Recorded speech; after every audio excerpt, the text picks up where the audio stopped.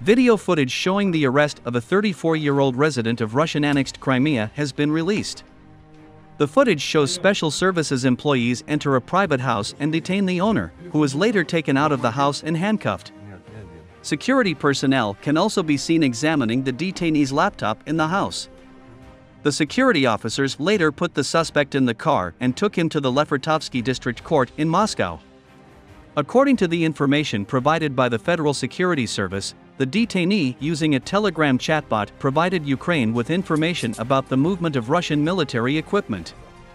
In particular, he sent a video footage of the military equipment convoy being transported in the direction of a special military operation zone. The Ukrainian soldiers have reportedly used the obtained information to launch missile attacks on Russian forces.